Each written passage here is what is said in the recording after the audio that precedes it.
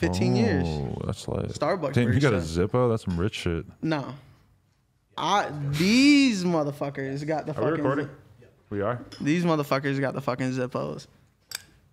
Look at him. He looks. Dude, maniacal. Zippos are the best. When I was a kid, I used to have to go to the fucking Pennsylvania to see my dad in prison, and it was right next to the fucking Zippo plant where they like made the Zippos, or like they at least had like a museum of the Zippos, and it was right near the prison. So my mom would like be like, yes, we have to like go on this long ass drive to go to a prison, but you get to go get a Zippo. I still can't use a Zippo. I almost burnt my house down like the other day. Really?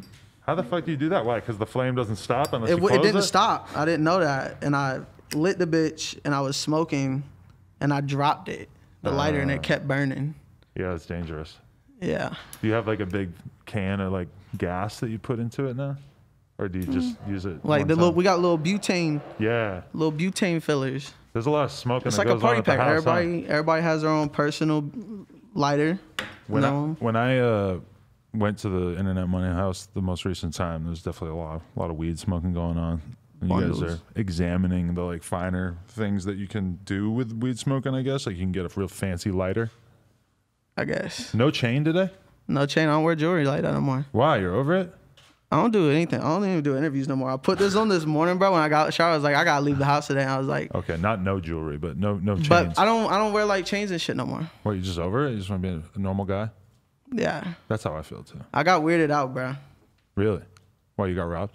No, never, bro. You see me, bro. You know what time it is. Well, I don't know what time it is. You know got the how glizzy on many you? people I go with, bro. But you know you're with one dude, and I don't even see. Yeah, because you said bring one person. Well, he's not wearing a on the bullet belt flyer. or anything. It's not like It's I not even know about that he's that. strapped up. Bro, I know I'm not going anywhere but here. And I know there's no one here. There's no one here. It's true. Or else I'll just call the CDC on y'all. Yeah. Get y'all No, this is a high security environment. Let me find out. Josh has a machete. He gonna book me for an interview, and I get here, and there's people here to fucking stomp me out. No, that doesn't happen. I'm shutting you down so quick. Not in the valley. And who would want to do that to Taz though? You really got smoke like that? Huh? You really got smoke with anybody like that? Like, No. Do you have like any cartels after you? Anything? No. That shit don't happen in the beat making world. Bro, I haven't left my house since November, bro. Really, to be honest with you. Really? But as a producer, you don't really ever have to leave the house, right? Yeah, well, I mean, I got 3 studios in my house. That's why I moved in my new house in Encino. Right. 3 studios all at the same time cranking. Yeah. So what's that like for you? Are you sort of scurrying between the 3 studios, just sort of seeing what's going on at any given time? Yeah, pretty much. Yeah. I got artists now to where I don't have to hold their hand through everything. So like they're just like, I'm fans of their music. Not saying I'm not fans of no one's music, but I'm fans of their music. So like, I just give them the trust to go do whatever, and they just bring me cool shit. And I'm like, I just basically tell them to throw a bunch of shit at the wall. I'm like, and my job is to dictate what's good and bad, because it's like a mom with their kids. Like no one ever thinks their kid's gonna be ugly. You know what I mean?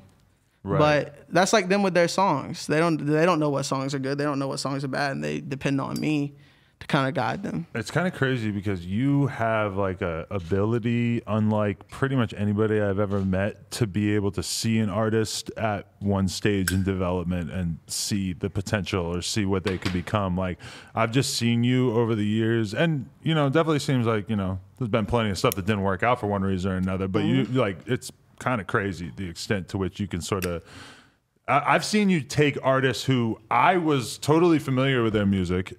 They were donating on live stream and shit. And then a couple months later, I realized that Taz Taylor signed them. And all of a sudden, they're like a lot better. Like you saw the potential in them. Like you really have the ability to sort of spot that. I don't think that I'm different in that way. I don't look at it like that. I look at it like I'm just a normal person in this shit. And everybody else is so busy overthinking everything. And I don't overthink anything at all. I just let shit play out. And I got a really good team of people around me who we just all work well, good together. There's no problems. So you're actually satisfied with the state of affairs right now? Because there was a while where, you know, Taz Taylor was the guy who was angry as fuck at the label and was not happy with a lot of things going on around him. You seem a little mellowed out. I just think it all has to go back to like What can I say? What can't I say? You can say whatever. This is like being with a therapist. Nothing you can say here will violate any NDAs or federal laws.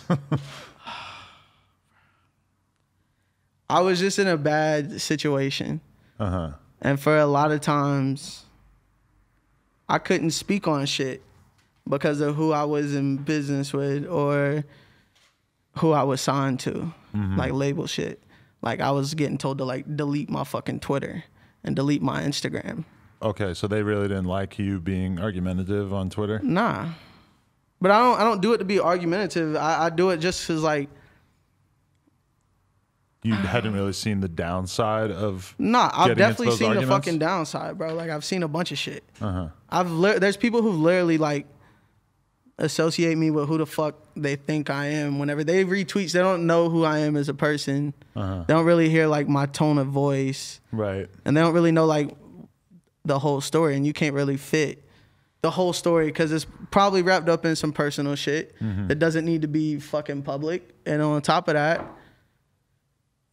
it's too much to fit in 140 fucking characters, bro. Okay, but was your Alamo deal something that you were genuinely excited about and then it went bad? Or do you feel like when you got into that deal, you just didn't really know what was going on with the industry and you signed a deal that you weren't happy with? What was that situation? Nah, I don't blame. It's not like I signed a deal I was unhappy with. It said I knew what I was getting into deal-wise.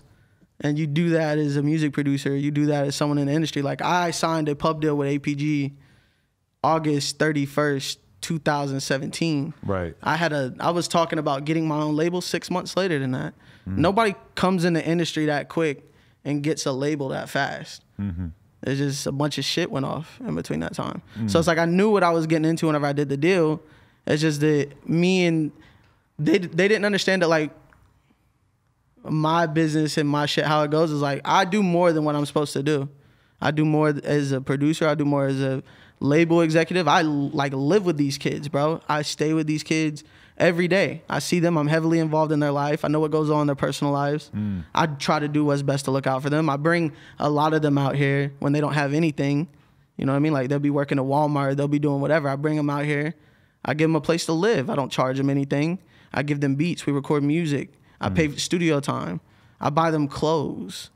I do a lot of shit. Then it's not like I'm expecting anything from this. It's like I see what they could be, and I'm like helping with that. But so you felt like the label didn't understand the extent to which exactly. They didn't understand how I worked.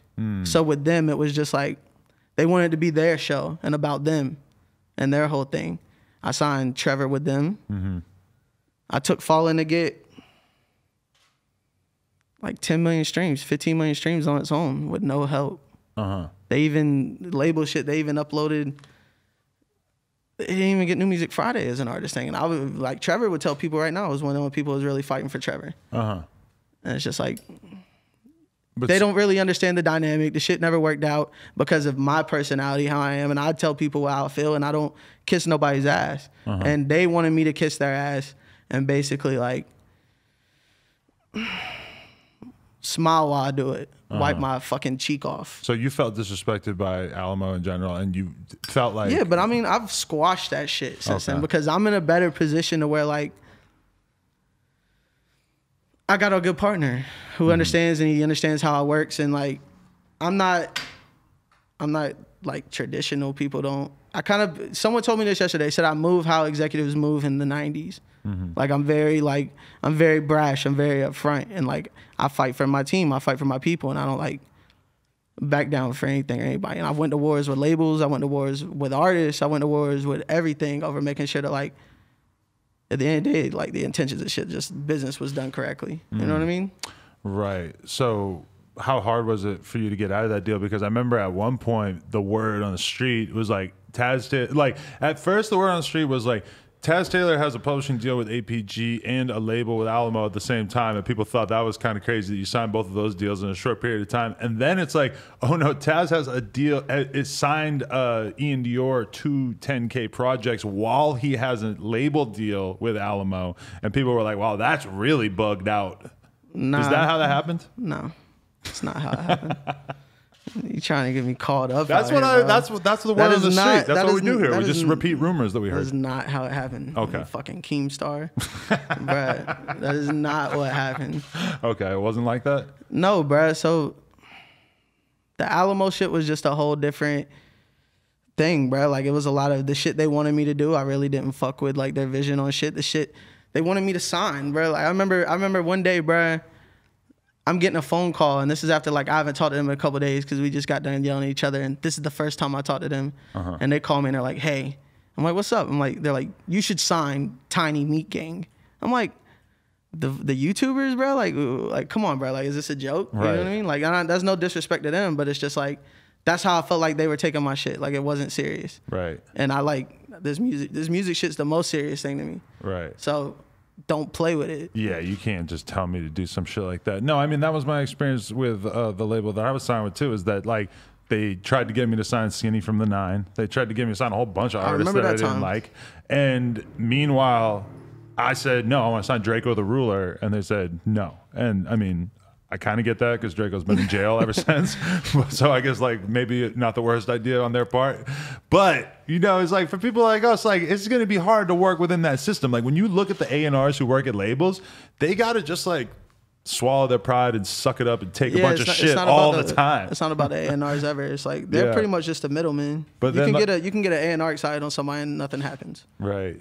But, like, for you, you know, you're somebody who, like, you're just used to, like, doing your own stuff, and, like, you just want a label who's going to support you and help you with that. Meanwhile, like, you know, if they're trying to, like, really tell you what to do, it's just not going to fly, right? I don't see you as that kind of person. I don't think it's like, if you approach it as like, we're trying to tell you to do something and you better do this or fucking else, then it's a problem. But if you come to me like, Taz, I'm advising you, I think this is a good idea, you should do this or we should do this, it's not about what you say, it's about how you say it. That's true, yeah. A lot of people, only thing I want is just like respect, and I give people respect as it's given to me. Like, I'm a firm believer that if you come to me and you're cool, I'll be cool with you. I'm very respectful. The minute I feel like that you're playing with me or it's disrespectful, then it's all games are off. Like, I've threatened to drive my fucking G-Wagon through people's front office. in the industry, I really have. Right. But it's like, it all comes to back just like playing with me. Like, don't fucking play with me. Where I come from and the shit I grew up around. And the shit, like, I had to work 10 times harder than everybody else to get here because I dropped down to 7th grade because I didn't, like, I come from a small-ass city of Jacksonville. There ain't shit happening in Jacksonville. Right. If y'all knew the background of my family history and the shit that goes on, the shit I had to come from is just, like, colossal. There's no hope. Right. So it's like, I just want respect from people. I feel like I've done enough at this point to get respect. And that's not me being cocky or me being egotistical, because I don't wear chains for that reason. I don't want people to come off cocky or egotistical to people. I'm a very, like, conversational person. I'll talk to people about shit. I just want people to see my side of it. But so you're totally satisfied with your situation with Elliot now? How does that work? Like, do you just bring him new artists all the time? And, like, how much of the decision to sign somebody is yours versus yours and his collectively? Elliot is...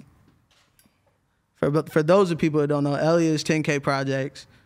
That is my business partner, and I do artists through 10K Projects with Elliot Grange. I'm not signed to 10K Projects. It's not like that. So you don't have like a label deal per I mean, se? I have a agreement with Elliot, and if I wanted to, I could take artists to there. We have a label under 10K, but I'm not signed to him like that. It's like a partnership. But so if you met an artist tomorrow and Elliot was like, no, I don't even, no. It's never been like that. Elliot's literally told me I can go sign a 5-year-old kid or a 40-year-old woman who's like has no arms and no legs. He don't care. Oh, I love you know that. what I mean? Yeah. He's just saying that, like, he believes in me so much.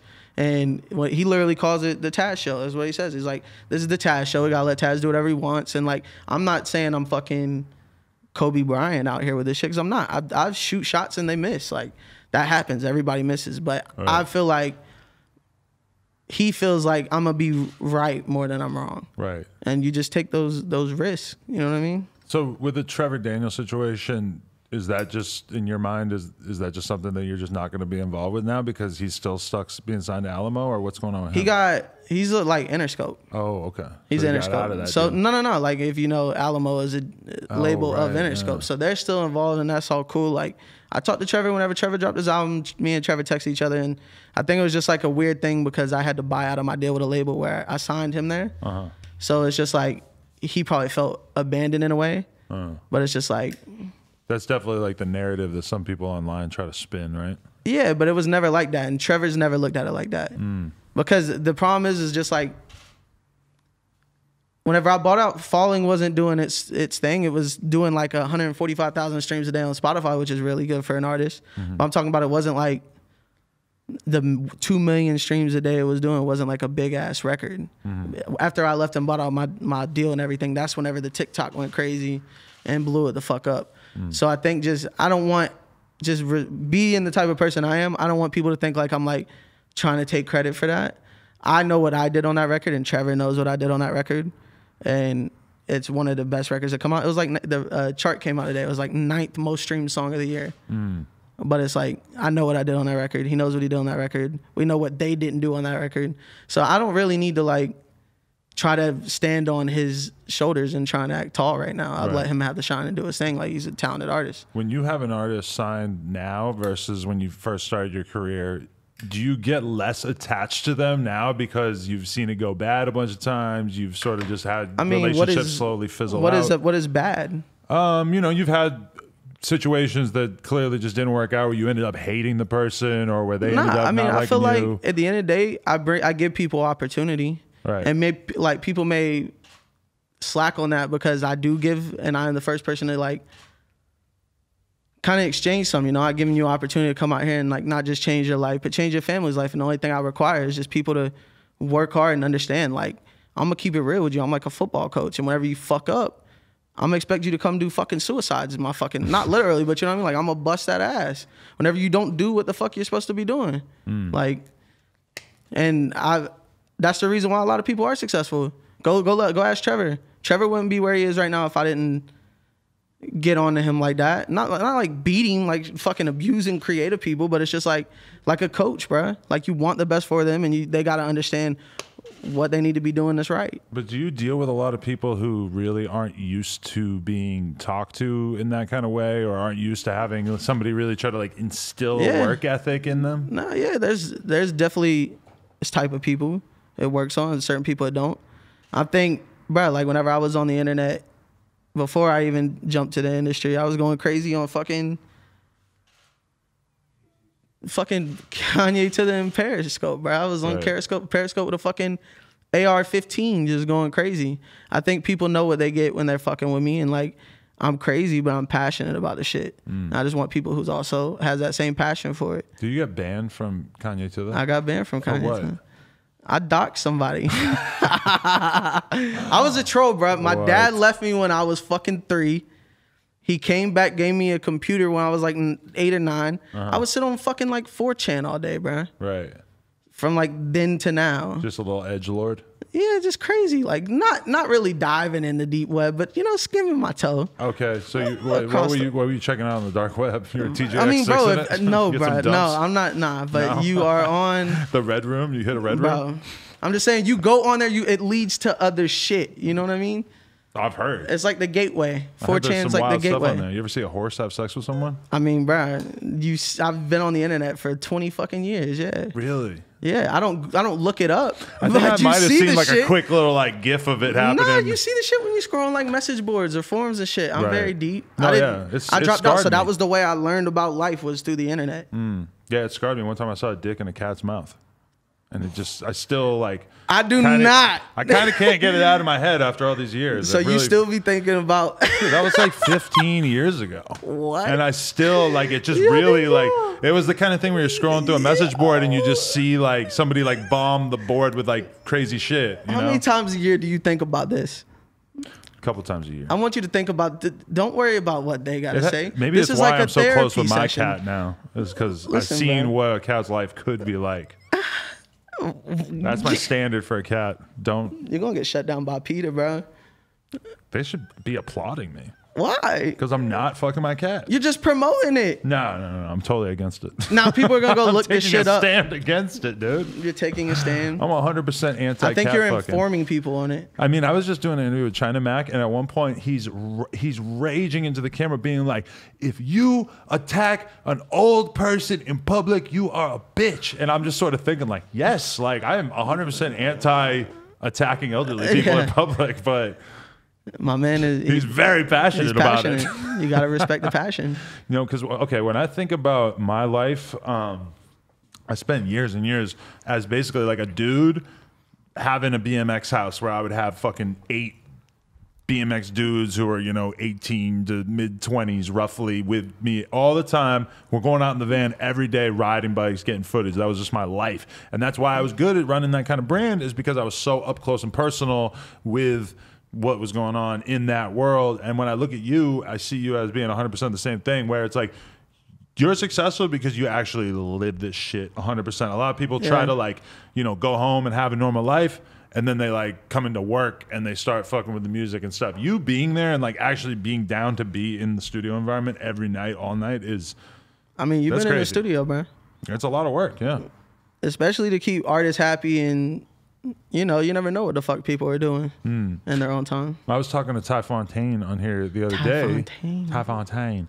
And he struck me as somebody who seems like a very good match for you, because he was just describing like being in the studio working on music for months and months, and he did not seem like he minded at all. He was like 100% Yeah, down. the thing with him is I don't have to tell Ty to do anything. Right. Ty just pulls up, I'm out back, I'm kicking it, catching a vibe. He pulls up and he'll just go do 10 songs, and he'll just pop out when he's done, and he'll smoke, and we'll just kick it.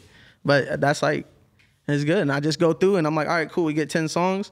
He already knows how it works. I'm gonna look at this shit like, boom, take 7 of them. We'll keep 3 for something else. But when you first brought him in, how much coaching were you really doing in terms of like, because I knew that his music was solid, but I then saw him start working with you, and all of a sudden his shit got like really good. Like his new project, I was crazy impressed when I listened to that.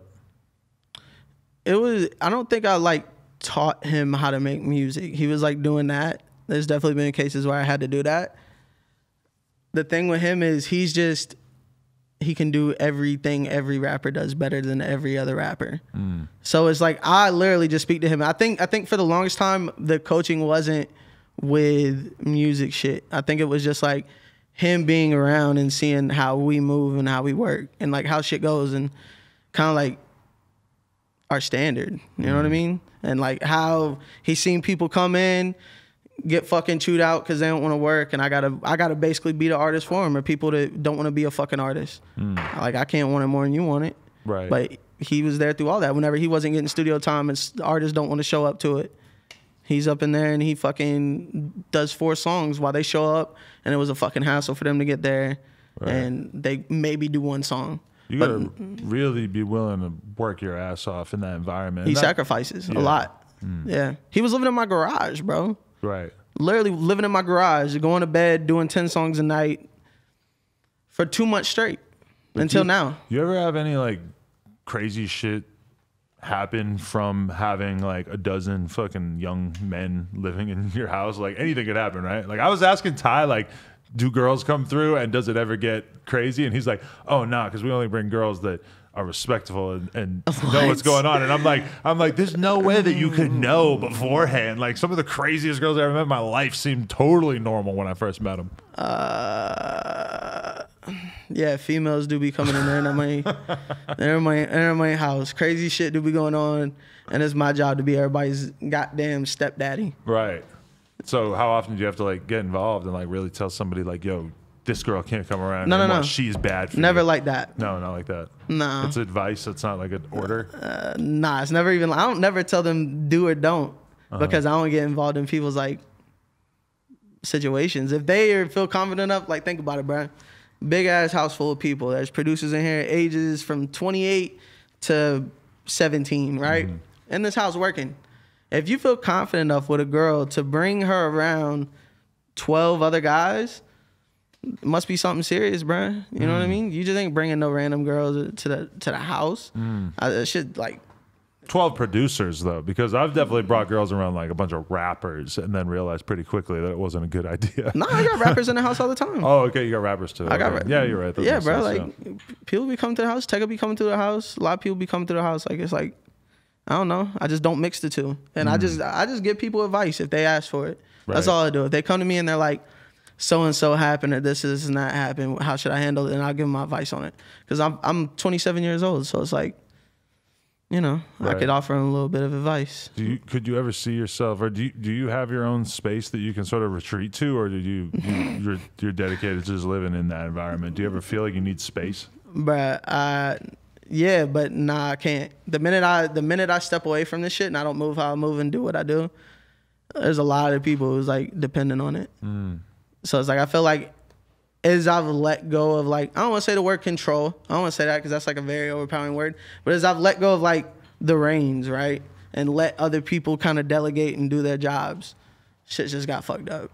Right. Because it's like at the end of the day, like if I'm signing an artist, it's because I'm passionate about him. If I'm signing a producer, it's because I'm passionate about him. I have a vision for him, and they understand that vision, and we're moving together on it. My job is I ain't gotta get everybody else in order. Me and this artist have something that we're trying to get done. You know what I mean? And I ain't got time spending 2 weeks trying to get people excited about new artists. Definitely.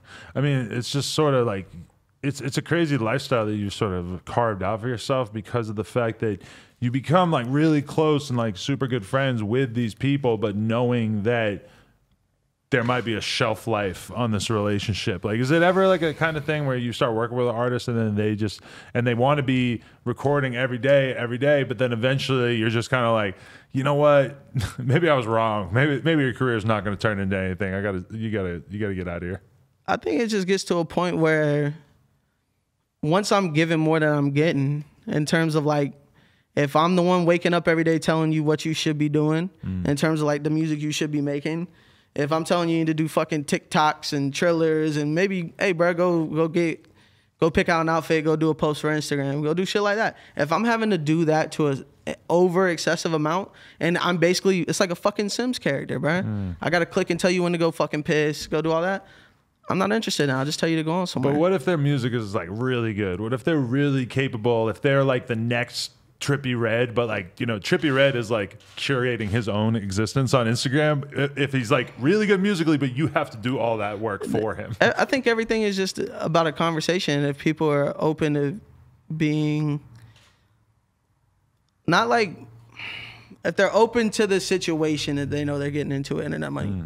If they want my advice and they want my help and they want all that shit, cool. It's not like always you better do this and this needs to get done or fucking else. It's always just like, they know I'm the one person who's always going to keep it real with them, no matter what. If I don't like something, I'll say I don't like it. And they respect that. And not every artist is easy to work with. There's a lot of artists who are very hard to work with. And that's kind of what makes this job grueling, is the fact that there is difficult artists to work with, but you got to work with them. But in terms of who lives with you, are you at this point just committed to like really only working with artists that you fuck with, that you respect, that you like the way that they act towards you? Because a lot of times you might find somebody who's a really amazing artist, but they're a fucking asshole, and living with them is just impossible. No, I don't require everybody to live with me and internet money. I got artists signed to me that I just see they come out here and they work. Like Two Rays in Philadelphia has a big song going crazy right now called like Big Dripper.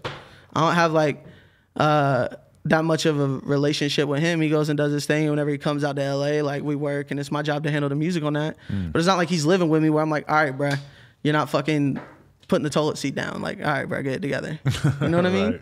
You could like deal with people in different capacities. Yeah, every situation is different. And like, I think it all depends on just everybody's attitude. Like I said, it all goes back to like just being upfront and being honest. Right. But how much do you feel the need to get involved in the promotional stuff like that? Like telling somebody to make a TikTok or like, you know. Bro, you'd be amazed. What? So you get all up in it? That's like promotional routines? Tools now as a label. Right, but do you come up with the dance routines for these songs ever? No. Okay. No, I sit back with a camera and watch and laugh. And you watch the kids come up with it, right? Yeah. Come on, man. Why you make it seem weird, man? I'm over here watching the kids do it. Come on, bro. Nah, bro. I'm just saying, my girl's always First like, of all, these are not kids, bro. I'm like, no. These are not kids. I'm a 27-year-old man. These kids are, Ty is 20. Okay. Spirit's 20. Alec is 19? 19. These like, They're young men. Okay, but when does it become weird? Because I definitely went through that where I was like a 24-year-old dude with like a house with like a whole shitload of BMX dudes sleeping on the floor. And then one day I'm like 33 and I'm like, oh, wow, this doesn't feel the same. Or people might not perceive this as the same as when I was 10 years younger. Nah, I don't think of it like that. It's kind of weird. It might come around eventually. I've never thought about it like that. Really? Never. I've never been like, all right, this is getting kind of weird. Right. Because it's not like the commenters will let you know when they start thinking it's weird. Because I mean, I'm not gonna be like fucking Hugh Hefner with a fucking slew of Playboy producer bunnies fucking running around the goddamn house. Nah, bro. Like, I think I had to do it like this because I'm kind of teaching these people how to be like, I'm like a father figure to a lot of these people, bro. Right. And I don't mean that in like a weird way, like a real, like a lot of people in our money, we didn't have dads and shit growing up. So there's people in our money, the older people who like, we're kind of that for a lot of people. Right. Like, I just feel like safe. It's safe. A lot of people online, it's weird how there's that impulse to make it like a creepy thing if you're like around dudes who are younger than you. But it's like, why does it have to be a creepy thing? From my perspective, there's a lot of BMX riders that used to fucking sleep on my couch that will tell you that I had a huge role in them basically like figuring out what the fuck to do with their lives. How old is like the phase people? Yeah. No, well, I don't know how old Phase Banks is. I've been around there, and they're doing like crazier shit than I'm doing. Shit that's like, and the Fortnite, you know what I mean? Like, I'm just in the house making music, bro. I'm not doing nothing weird. I'm not running around doing challenges or pranks. Like 14, killing it, and also, they have crazy ass parties with like alcohol and rappers. And I don't do that. Yeah. I used to have the LA parties. I used to be hip until you got to clean up them LA fucking parties, and ain't no one there to do them motherfucking things. Right. And then you just like, man, fuck this shit. Right. I don't do that shit, bro. We just work on music. There ain't no weird shit. No one ever thought about it like some weird shit. This is the first time anyone's ever thought about it like some weird shit. I'm gonna be real with you, bro. No one's ever told me like, Taz, you're 27 years old. It's getting time. No, I'm telling you what you're in for as a dude, because I remember when nobody thought it was weird that I was driving around in a van every day with a bunch of BMX dudes. And then I remember like seeing it slowly become like, people are like, why are you sitting at this rail at this high school? And I was like, well, I mean, I've been doing this since I was like 15. Nah, I haven't been doing this like long now. Because you just got to understand my story, bro. Where the fuck I come from. And all that shit. Like my situation. I have a 5-year-old son. I have a baby mama. You know what I mean? I was in a relationship. And I left that shit to come out here and do this shit because I couldn't be able to do it from Florida. So it's not like I was always going through the years like I'm some 8th grade senior fucking college dropout or something like, let's go, still get the party going. Nah, bro. Just like I came out here, there's a lot of people who leave other situations that they got going on. And we just sacrifice, bro. Like you think I want to be in a house with a bunch of men 24/7, bro? Like, hell nah, the shit stinks all the fucking time. You got people, because there's different levels and shit. People got different backgrounds. You don't know how people were raised. Like, I know being in my house with my mom, if I would have left the cup out or do this shit, my mom beating me with a fucking whatnot. There was a dude who slept on my floor for maybe a weekend or two, and his feet smelled so bad. Have you had any like stinky feet? Like, he had a blanket. No. Shout out Tammy McCarley. His feet smelled so bad. We had to get rid of this blanket because he slept using it and his feet smelled so bad. I'm sure his feet are totally fine now. Have you had any bad feet smell issues or any like real bad hygiene? I don't know if you see me, bro, but I'm not getting down low enough to smell anybody's feet. You didn't have to get low at all. It was. I mean, eyeball then that's height. That's a PP with y'all and y'all homeboy. I didn't get close to the feet. If you could smell his feet, I'm telling you, bro. Then that's a problem. I'm telling you, that's like a doctor problem. Yeah. What is that? No, there definitely should have been medical professionals involved for sure. That's crazy. Okay, but no, I don't deal with stinky feet. And if there's something going on, the most I deal with is like, all right, bro, can y'all fucking wash y'all's goddamn dishes? Right. All right, bro, can y'all take the fucking trash out? Little shit like that. I'm sure you deal with in the same place. Oh, I used to deal with that so bad. I mean, I would have dudes that were living with me that, like, I would walk into their room and the windows would be all open. There'd be like 50 to 100 beer cans open. Shout out Stevie. And there would be flies everywhere, just over the. I would just start losing my mind. I'm like, I just woke up. It's like 8 in the morning. I'm grabbing the beer cans, losing it. At least you don't have a lot of like drinkers at the house for the most part, I would assume. No. Bro, these kids are good kids, bro. Right. The most they do is just some will smoke weed if that's what they're fancy, if that's what they want to do. But they're of age to smoke weed. Right. But it's weird because now everybody, like, if you're in your position and if you were to like know that people that lived with you were popping pills and shit, it's like you'd be exposing yourself to a lot of liability. Aside from the fact that, you know, people who are on pills are just annoying as fuck. Listen, bro, I grew up around nothing but addiction.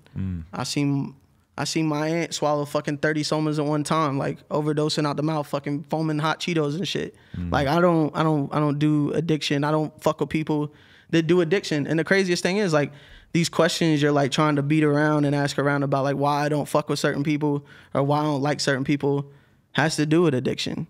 I don't deal with that. So you're comfortable kicking somebody out of your life if they're... I'm 100% comfortable, because at the end of the day, I can't want it for you.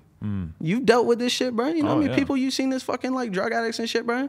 Right. I've dealt with too much shit in my life to get another phone call. I've dealt with too much shit in my life to be woken up again by someone asking for comment on something. Right. So it's like, I don't fuck around with that shit. And if anybody in my life comes around with that shit, they're done. I cut them off. Because at the end of the day, I got to do this shit for my son. I got to do this shit for everybody. There's people on Internet Money that have kids that rely on me to be able to push this shit forward for everybody so they can provide for their families. So their families aren't looking at them like they're crazy. 26 years old, 25 years old, still trying to be a producer? Yeah, bitch, I got gold records. I got platinum records. Like, I still have people dealing with this every day on Internet Money. And I got to do what I do. I ain't got time to be fucked up off no pills or no bullshit out here. No lean. No, none of this is shit, bro. That shit goofy to me, bro. The lean and the pills and stuff, it only seems cute for so long. But like once you see people like really like itching, trying to get some fucking drink. Bro, I see it all the time in fucking studio sessions, It's not bro. cool. Yeah, it's not fun. I be in the studio and there'll be real motherfucking like addicts in there, bro. This should be crazy. Every drug that you can imagine, I've had offered to me in a studio session. This is all I do. And I just recently started doing this. And if I didn't start smoking weed, I would have killed a couple people. Really? It helped you chill out a little bit? Yeah, bro. I used to be crazy. Like, literally, though. But that's because, like, I learned everything myself. I dropped out in the 7th grade. I didn't go to high school and mingle with people and do all this shit. I just started selling beats on the internet to pay for my mom's cancer bills. And then I didn't ask to get here. So when people are coming to me crazy, I'm looking like I'm just doing what I got to do to get to the next point. Definitely. What's good with Ian Dior? You guys fell out? I mean, what happened? It's just some business shit, bro. I don't hate nobody. At the end of the day, like, I did a lot of shit for them kids, and them kids have like, we did shit together that like changed their lives forever and changed my life forever. And it's just like, I will never let people disrespect them, even though me and them may not be on like the best terms. But that all comes back to like control shit. When you know you what I mean? Them, you mean Stacy as well? Stacy, they're like kids to me, bro. Like my kids. You know what I mean? Like they're gonna fuck up, and like just like a kid of yours, if someone does something that you don't necessarily agree with, you're not gonna kick them out your life. It's not fuck them, but it's like they gotta go learn their lesson. They gotta go do it on their own. But what was the situation in terms of like the business situation? Like, was he formally signed to you /10K, or what happened? He signed a 10K. Yeah, he signed straight to 10K. Didn't sign to me. Signed to 10K. Why is that? Because I had a label deal. Oh, right, at that time. So I wasn't on the paperwork. I wasn't on shit. It just, that's what happened. So that was what?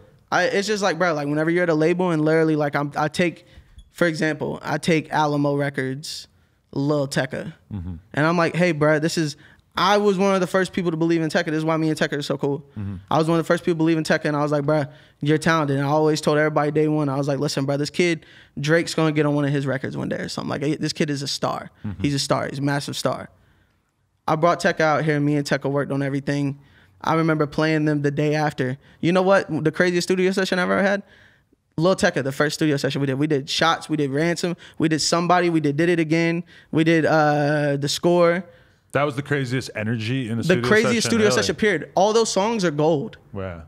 Gold or better. And in a 3-hour session. Lil Tecca is one of the artists that is one of the main things that made me look at you and be like, dude, Taz can fucking pick him, because I wouldn't have been able to tell you that Lil Tecca was going to be as big as he was, and you saw it super early. He's just a good person. And And I fuck with his energy. Right. And he's my, like, aside from the music shit, like, yeah, it's cool. But me and him, we get each other. We're kind of similar in the same way. Right. Because we're kind of misunderstood by people. A lot of people won't fuck with Tecca because they think that he don't like them. In reality, Tecca doesn't like them. He just don't know them. You know what I mean? Shit like that. He has a little bit of that vibe that he just. I mean, he like just doesn't fuck with nobody who didn't. Right. Like, he don't like the people who come around now. Like, he fake just seems shit. a little skeptical of people who are trying to enter his life now, I guess. He said something to me one day. It always stuck with me. He said, Taz, you know why I fuck with you? I said, what's up, bro?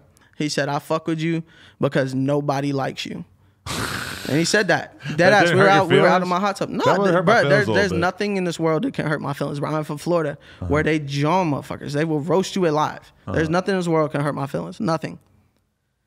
He said he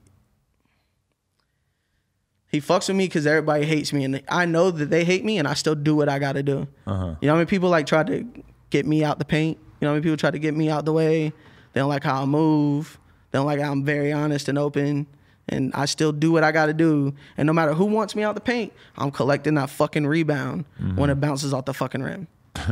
That's what it is. For sure. But it's like the Tecca shit, bro. Like, I played them all those records. I sent them ransom. They said no. You sent that to Alamo? Yeah. And does that hurt that he's not signed to 10K now? Nah, because it was never about 10K. 10K wasn't even in the picture then. Right, but like in your ideal world, there's a lot of artists. Do I wish that Tecca was signed to me on my label? Yeah. Of course. Like, I think he's one of my favorite artists. Why wouldn't I want him signed to me? But I still get to work very closely with him, and I'm cool with his whole team. His manager G, like Julian, A&R, everybody. I'm cool with everybody. Like, they're really good people. And at the end of the day, they know what they're getting with me and how passionate I am about Tecca shit. Right. And I think we got a good dynamic. They figured out how to make the relationship work. You know what I mean? Definitely. Certain people, I think we're just waiting on me to grow up, them to grow up, other situations, whatever. Like, artists that I was on, bro, like every artist that I went and found or helped find, I got told no on. I got told no on Trevor. I was told that Trevor was just a songwriter. Really? I was told I was told verbatim, he's ugly, he's just a songwriter. And I don't fuck with that because it's like, I don't give a fuck what people look like. If you're talented, you're talented. He's ugly. Wow. That's no, crazy. He's not ugly. And Trevor is like... No, that's just crazy though, because that is the kind of shit that they say in that labels. Is what labels it's say. So much about image and say. shit, yeah. And this isn't a diss towards any label or anybody, but it's just how people move and maneuver, like Juice. Right. I was told Juice was a Lil Uzi clone. Oh, wow. Really? By Alamo? No. This is before Alamo. Holy shit. That's a bad take. If you couldn't see what Juice WRLD was doing, then you really should not be in this business. I just feel like there's a lot of people who talk shit on Internet Money or talk shit on me or talk shit on Nick Mirror without having an actual idea of the shit that we've actually contributed to and the roles we played in the people that they love and listen to's life. You know what I mean? Right. Is like the Juice situation an example of something that it hurt at that time that you weren't necessarily as involved business-wise as you wanted to be? I never really had the relationship with Juice. Whenever Nick started working with Juice, I was still on the internet, bro. I was still selling type beats. So like, I wasn't thinking like, I didn't know the world of developing artists. I didn't care. I was just like, man, fuck that shit. I'm running it up online. Why do I care about signing developing artists? So Nick and them, they just wanted to work with artists because they were young kids and just wanted to work. So they found this kid, Side Piece, aka DT, my producer, found Juice.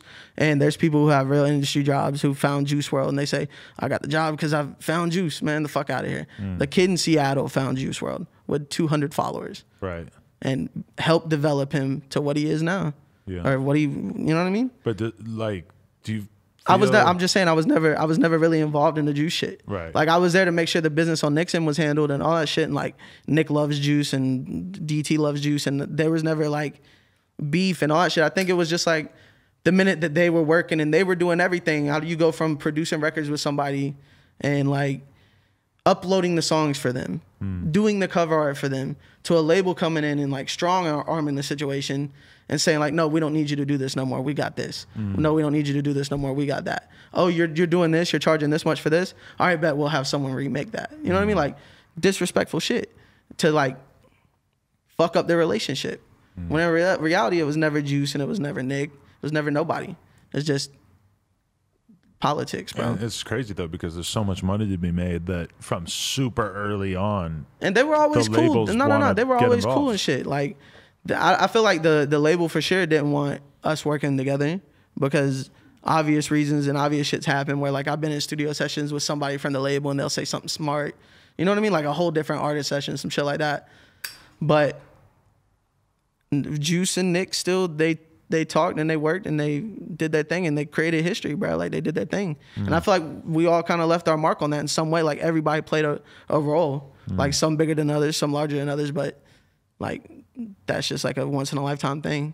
I know there's, like, a lot of confusion about exactly what happened that day with Juice when he passed. But overall, in a general sense, I mean, Juice was not in probably great health at that time as a result of the drugs. Do you feel like that's something, like when you sign an artist, that there needs to be more accountability, or that people really need to, like, stop just accepting that a young artist is just abusing drugs and do something about it? Or I'm not gonna speak on the Juice shit because I don't know, and I didn't have the relationship with Juice like that. And I'm good friends with Bibby, and I'm good friends with, like, people that were close to that situation. And I'm, you know, Nick is my producer. That's like my best friend right there, and he was felt very strongly about it. So I'm not gonna speak on the Juice shit, but I can speak on the label shit with drugs. I think it all just boils down to, and not speaking on Juice's situation, this has nothing to do with Juice. I just think it just comes to the people around you. I think it just comes to, like, friends, you know, like, you got best friends, you got people who they remember you and you wasn't shit, and you come in, you get a deal, you get some money, you blow up, and then they don't want to tell you no and miss their opportunity. So they're not going to tell you no when's too much. You know what I mean? It's just, you got to eliminate the yes men around you. And it's kind of crazy though, because it's like, what is the more empathetic thing for somebody like you to do if you met an artist tomorrow and they were like the most incredible artist and you knew they could be huge, their music was incredible, but they had a bad drug problem? Should you sign them and then try to help them, or should you just be like, no, I'm not going to sign them until they get their shit together, knowing that somebody else is going to sign them? Nah, bruh. I don't think it even looks like that. I think it all comes to, I gotta just, every case is different. There's people who got demons and they got shit that they, you know, they abuse and shit like that, but you would never know. And then there's people to where it's just like crazy. You know what I mean? I think it's just meeting people and talking to people. Like, if they understand and they need help with that problem, I'm there to help. But I don't like getting into people's problems because you never know what people been through. You know what I mean? So it's like, I'm here if people come up to me and like, hey, bro, I want to get help with this situation, I want to get that, and I'm here with support. But I'm not going to sit here and stick my nose in your business and kind of like shove it down your throat how you need to live your life. You know what I mean? Like, it kind of puts people in a weird situation in the industry because it's like, I don't never look at shit for money. I don't never look at shit about I always chase the opportunity. Every artist I've signed or found or whatever, they were not somebody who was big on World Star, big doing this shit every label wanted. It was kids that we really found and we really work with and developed something crazy about. So it's like, you get in before the fame, you get in before the money ruins them, you get in before the clout ruins them, you get in before the bitches that they've been wanting to fuck their whole life is now in their DMs asking to fuck them. You know what I mean? Like, you get to see how people are. I'm not in the business of going and finding people I don't have a connection with. I will never sign somebody just the fact I can make a lot of money off them. Right. I sign somebody about the fact that, like, do I believe in them? Do I have a vision for it? How much work am I gonna have to put into this? You know what I mean? Like you would any other investment you make. Time is the most valuable investment for me. Like, how much time is it gonna take to break this artist? Right. How much of my time in a day-to-day basis is it going to take to develop this artist? But what's the ultimate thing that you feel like you're building to? Do you want to be like the dude who has, you know, the label that has, you know, 50 of the biggest artists that came out over the past 10 years, like 10 years from now? Is that your goal, is to like really define yourself by how many artists you are able to develop and break? Or would it mean more to you even to have like the one Drake versus like 50, you know, 1% of Drake's? I feel like the problem with that is people are looking at it like the wrong way. You're already going in with like expectation or like a goal in mind. Like, my goal, I achieved that shit a long time ago, bro. This is me having fun. Anything that comes, I could fall off tomorrow. I could not get another placement. I'm like very, very appreciative of like where I've gotten and where everybody around me has gotten and what we've built and where we got. I don't look at it like just how other people look at it with that shit, bro. There's never nothing like that. Right, because I mean, you have enough money that you could probably just chill on the beach or whatever if we weren't on quarantine. But you're still kind of in the trenches, actually working on music every night. But there's people who don't. I'm probably one of the only people who work how I work. Right. There's executives, bro, who will sign an artist. This is your budget. This is what you got to do. Yeah. This is your day-to-day person. This is who you're going to work with. If you have any questions regarding studio time, videos, anything that pertains to being an artist that you need to talk to the label, this is who you talk to. It's a different business because you sign, you know, a lot of people and then just sort of leave it up to chance versus what you do where you very much sort of micromanage what's going on. Yeah, but I mean, like, everybody, I'm just passionate about it. My goal with this shit, bro, is I just want people to, I want to be like Jimmy, bro. I want to be like Jimmy Iovine. Interscope. I want to have every album in the top 10.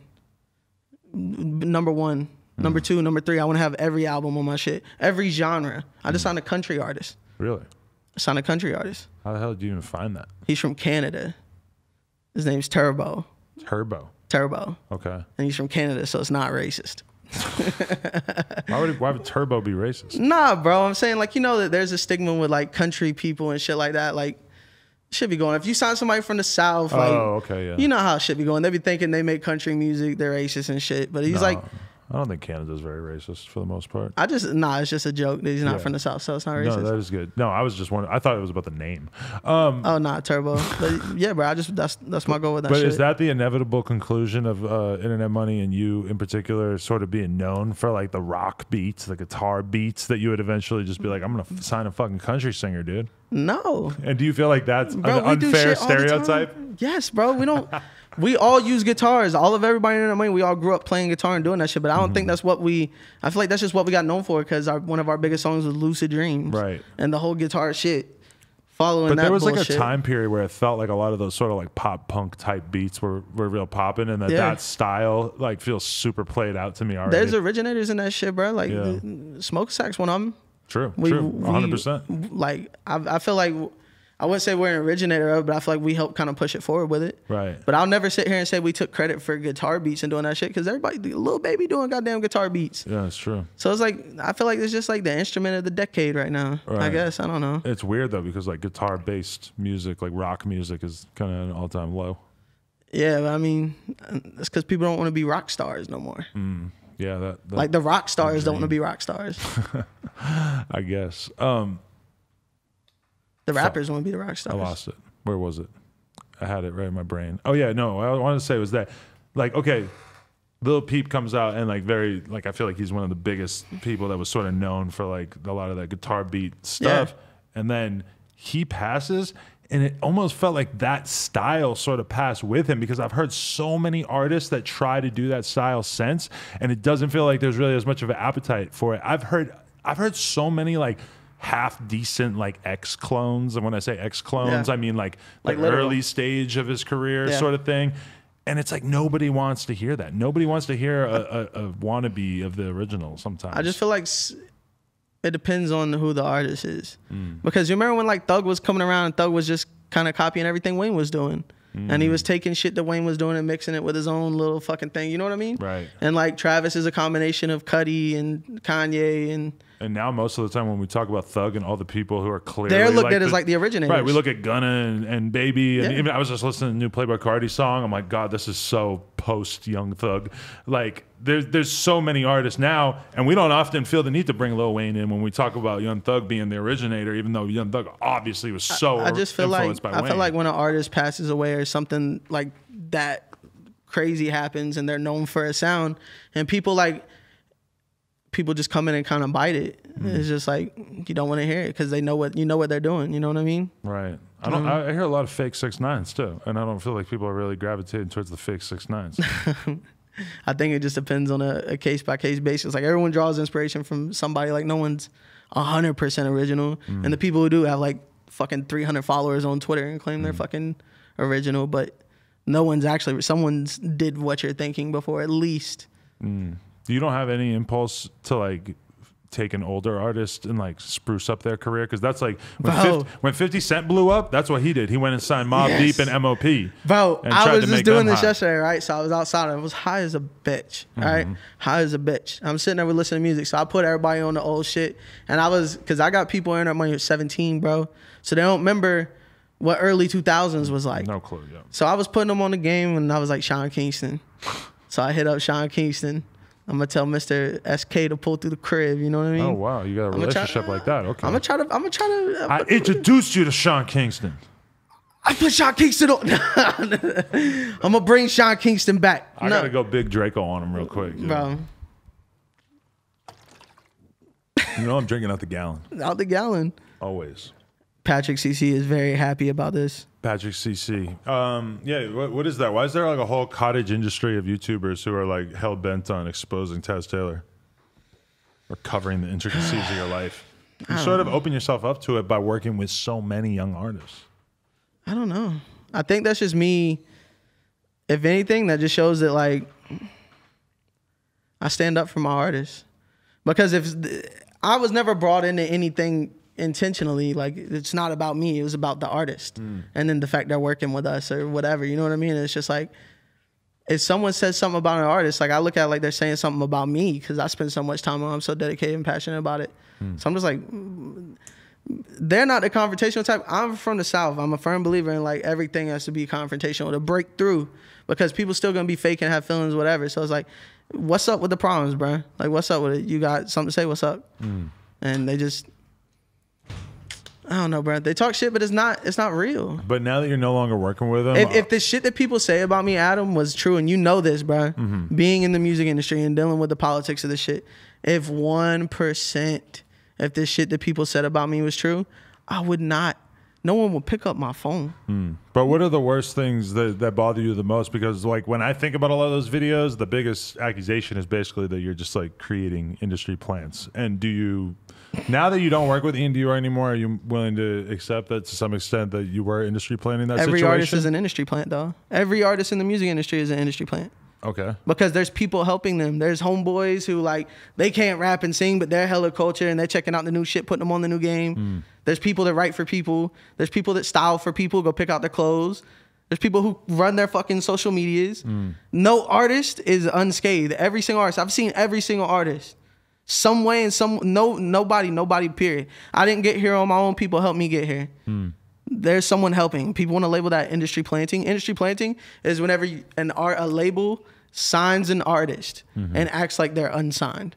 Right. And they're not affiliated with them. They don't do anything. If I'm the fucking label owner and I'm promoting these artists, how is that an industry plant? Because I'm blatantly telling you what is signed to me and I'm working with.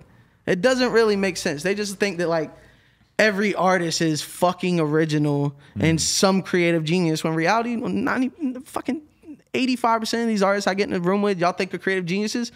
Not. They have people with them who are. Are there other people when you look at other examples that maybe you weren't involved with, but you see other people doing things where you're like, oh no, that's an industry plant. That's definitely what's happening. It's like, bro, right if here. I was to sit here and go fucking pick up a goddamn baseball bat and try to hold it, people who play baseball their whole lives will be like, he knows how to hold a bat. He played baseball. Right. So whenever I see other artists and other little shit going on, I look at that, I'm like, yep, they're planted. But I'm not the only people. There's people in the industry all the time who like find shit and like, yeah, this smells like an industry plant to me.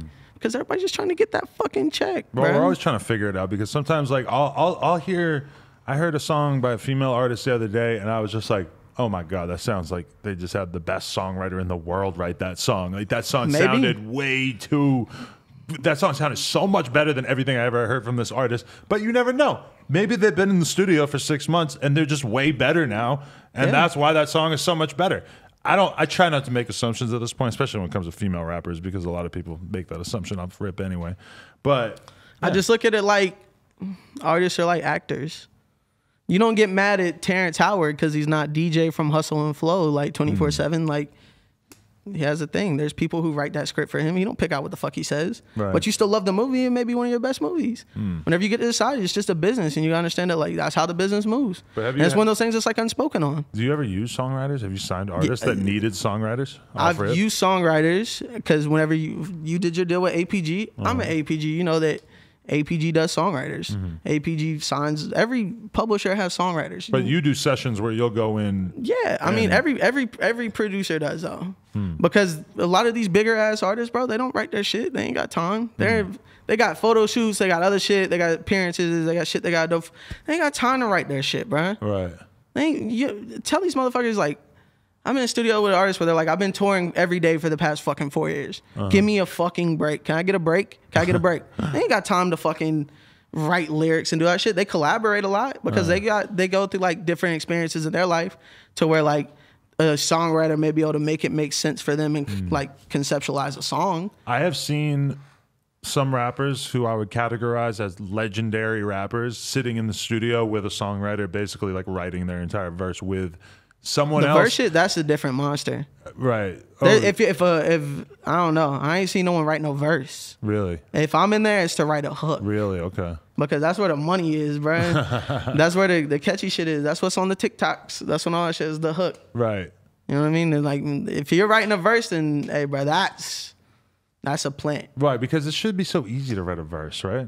All you gotta do is talk about yourself. I literally came up with this shit yesterday. I'm like, bro, go listen to Fetty Wap. Go listen to My Way and listen to Fetty Wap's verse. He goes on for like 48 bars and no one gives a fuck because you're just like, what the fuck is he talking about? Like, he's just saying the same shit and then what? And you're like, oh, okay, I know why I like this. This is great. What went wrong with Fetty Wap from your perspective? Fetty's my boy. Is he? Fetty is my boy. We got Not the that same. anything went wrong. No. We got the same lawyer. Right. Shout out Navarro. We got the same lawyer.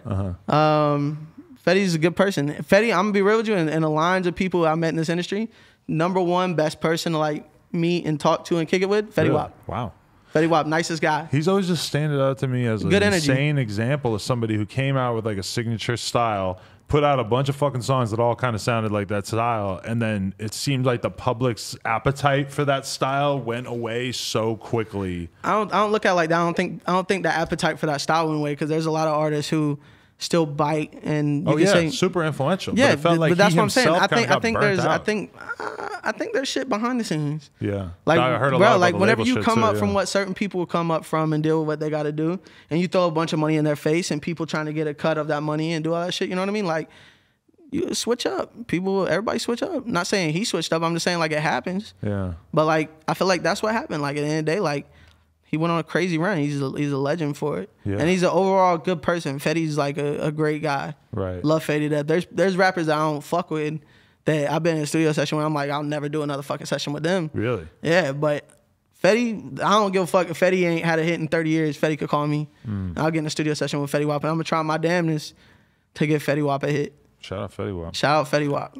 Are you too traumatized to ever sign another female artist after what happened with the face tattoo girl?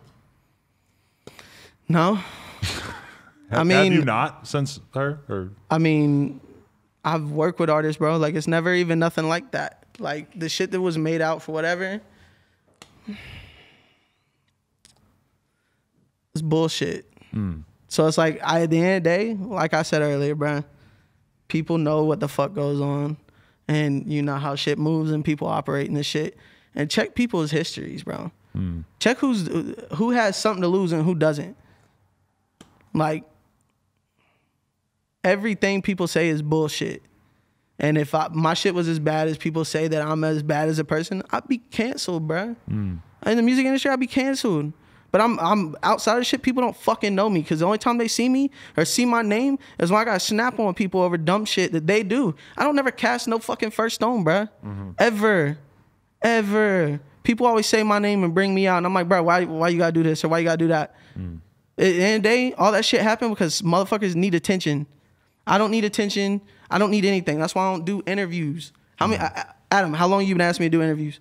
It's been a little while now. Okay, and I haven't agreed to do no interview. I fired my publicist. Yeah, I felt like you wanted to do an interview bad like over a year ago. When I got in this shit and I was wet behind the ears and it was cool. Lately, I've decided that I just kind of came to the conclusion that we needed to have an in-depth chat, you know? I just feel like I don't got to explain nothing to nobody because I know at the end of the day, like everything I'm doing, I'm giving people opportunity.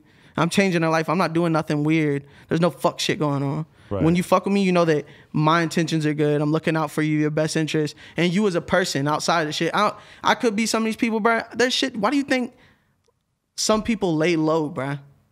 Some people don't want to be seen. Once they get to a certain level. No, period. There's people behind the curtain of the music industry don't want to be seen. Their job is to lay low. Right. If I'm in people's faces, bro, and all this shit, come on, bro. I don't care. Yeah. I say how I feel and I mean what I say, and I got here on my own. Can't no one break me for it. And I never relied on anybody to put me on. Right. I put myself on. And whenever people told me don't bring internet money in the sessions, why do you got these kids with you? Why you got these producers with you? What are they doing? The artist is worried because you got 5 producers. I brought my fucking producers in. We worked and we delivered records. Right. Whenever you get up and you get to something, bro, like not everybody's gonna be happy working with you in this business because like everybody comes in with the wrong intentions and they all need something anyways. So the minute that you don't work out, you're gonna start trying to blame everybody. Look at this Joe Exotic shit, bro. Everybody snitched on my man just as soon as he got locked up. Right. And it's like, if you were with him for how long? 11 years, 15 years? Right. And they just want attention, bro. The chick who got her arm chopped off, she was riding with him. She was a ride or die. She was a real one. And like, she actually identifies as a they, so I shouldn't say she. Him, whatever. I seen that was like a thing. Yeah. Like, she's a they. He said in the new episode, I don't know if you've seen the new episode, that it didn't bother him. What? The pronouns. Yeah, that. It's a they. Yeah, I mean, he had his fucking arm cut off. I don't think the last thing he cares about in the day what people call him. Right. Like, my man is just lucky to be here right now. Like, this is crazy. Ain't that the truth? So you got no love for Carole Baskin? This is all Florida shit, bro. You're probably related to some of them. Bro, I can guarantee you for a fucking fact I'm related to a bunch of them. Did you ever hit up the No. Did you ever go to see anything like that though? Like a weird illicit zoo? Bro, there's alligator farms in fucking Jacksonville, bro. Really? What? Yes. It goes down. Bro, that shit's normal. I told my mom was like, well, we watch this shit, and it's like your whole goddamn family. Bro. Real deal. I literally have like 5 uncles who look like Joe Exotic. I was saying that to my girl. I'm like, honestly, like from a New Hampshire perspective, like none of these people really shock me. Like this is not anything out of the ordinary. South, that's I'm looking over. That's what your neighbor looks like in Florida. Yeah, it's not. That's the shit. It's normal. The specific things that they were doing and like him with the no eyebrows and just being gay and on meth and stuff. A lot of it was a little bit more interesting than like people I grew up around. But that's my family, bro. I got an uncle named Bug. I got an aunt named Booger. My granddaddy used to call us maggots. I got a cousin named Skeeter. Right. It's real, bro. Like, that's the South. That's hard. That's South. That's the South. But do you identify with that anymore? We're going to see you in a Confederate flag jumpsuit? No. No, you're not going to go yellow wolf on us? No. Bro, I've been lied to 27 years of my life. Why? So listen, bro. He's getting his phone out. My whole life, bro. My mom has told me I'm Native American. Oh. Cherokee, Blackfoot, mixed. Native American. Yeah. My whole life, my fucking dumbass grandma would be like, come to the Okefenokee swamp. This is your heritage. This is your shit, right? I took a 23andMe yesterday. I am 99.2% European. Wow. I called my mom. I'm like, Mom. Like Elizabeth Warren. You know what's crazy, bro? Is I told my mom a couple of days before it even came in. I was like, Mom, as soon as this shit hits, like it was a joke. Yeah. My mom was like, DJ, I don't even know why the fuck you're taking that shit. Everyone fucking knows you're Cherokee. Right. My assistant is my witness. He was sitting right where we were making sweet tea. I was like, all right, bet. Came in, I'm 99% European. I wonder how they got that mixed up. I don't know, bro. My whole life, I was like, I wonder why we ain't never seen no check for no school or nothing. But I had cousins dropping out in the 1st grade. So it's like, I guess we ain't never had no motivation. I guess this shit not real. That's crazy. That's fucked up. That must be such a weird thing to live with, though. Just bro, every day for the past, how many days has it been, Denzel? At least 7 years for me. Bro, every day for the 7 years that Denzel's known me. Yeah, bro, he's Native American. Yeah, bro. Like, that's what it is. And I'm like, yeah, that's what it is. Well, there's like a certain comfort in not just being a regular ass white person, right? No, like, bro, I'm pasty, bro. Yeah. I'm as pasty as it gets. I am mayonnaise, right, bro. But I've definitely, like, I remember this dude that I used to hang out with back when I was like 18, 19, and he was a quarter black. Oh my God, you couldn't pay this guy to go 10 minutes without mentioning it. And he just I was never like that. I was never like that. And it was like he barely knew his dad. So it's not like he had any real like relationship to like any black people, but he loved to emphasize it because it made him not white and we were white. So it's like there is like a weird thing that happens with us sometimes. I don't know, man. Yeah. I'm fucking white, bro. God damn, bro. Fuck, bro. I've been knowing I was white. DC Young Fly asked me if I was black. That was a weird moment. Nah. I was like, I don't know, bro. I come from the South. I'm sorry. All my friends are of color. Right. And so it's just crazy. I can't even say that. But no is more. that part of that's part of the internet money stereotype, right? Is that y'all just sign like every white kid with like blue hair or something? No, every white kid with fucking you got some glasses. POCs now, right? But shout out Lil Spirit, by the way. Lil Spirit, blue hair, my boy. He's the blue hair one, yeah. He's the blue hair kid. Is he He's sticking fire. with blue hair if he wants to switch his hair up? But that's him. Nah? I never told him to make his hair blue. Really? I never told him. He's always had blue hair. And he's the most talented artist in the music industry. I've searched high and low and I found him. And he's mine. So you tell him to make TikToks, but do you tell him to like make? I don't tell them to do stream? anything. You tell him to like get on Twitch. He's trying to catch me in a loophole right here. Fortnite. This is what we like to call a loophole. He's trying to catch me and I testify. If I had a fucking Bible, I'm not religious. I would put my right hand on that motherfucker. If the left hand, whatever one it is. I do not tell them to do anything anymore. Right. They go do their shit and they come to me like, yo, do you fuck with this? Yeah. I like this. Maybe you shouldn't do this no more. Maybe this lane or the style, these type of beats, the content you're writing your lyrics about, maybe that's not what you should wait until you get into that shit, a little darker, a little deeper. Well, do you feel like you're more effective when you sort of suggest it rather than when you like just tell them? Bro, you gotta understand these new kids, they're like, tell me now, please, fuck, I want to know. Because they're just creatives. They don't care about they care first about just making music and they expect me to get the other shit handled. They're just creators, bro. They're fucking talented artists. Interesting. And I feel like all along, these are the type of people I should have been fucking with. But when it comes to somebody like Spirit, like he has a huge song, does it feel weird that it's still hard to make people understand that he's going to be huge in your perspective? Because people don't really want to accept it until it's... I think the crazy stigma behind Spirit is like everybody knows that he's going to be like on. Like before I signed him, bro, he didn't have no team. You know what I mean? Like I was the team before I decided to sign him, and we did all this shit. We worked everything out, and he has a manager and he has all that shit on his own team, and it's divided, and we work well together. It was just me and him. And labels, the CEO of these labels, big labels, massive labels, the biggest labels in the game, were FaceTiming me. Hey man, Grammy weekend's coming up. Can we get a look at him? Can we see if he's fired? Can you play some unreleased music? Can you share the notes app with me?